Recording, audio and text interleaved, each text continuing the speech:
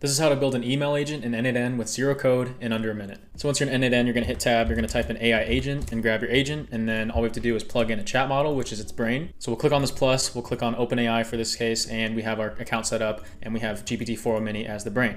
Then we're going to click on the plus for tool, I'm going to type in Gmail, and we're going to grab this Gmail node, and it's going to be a send message. Then all we have to do is click these three buttons. Let the model define this parameter. So we'll click this for to, we'll click this for subject, and we'll click that for message as well. Finally, the last step is we just want to rename this tool so the agent knows what it does. So we'll say send email.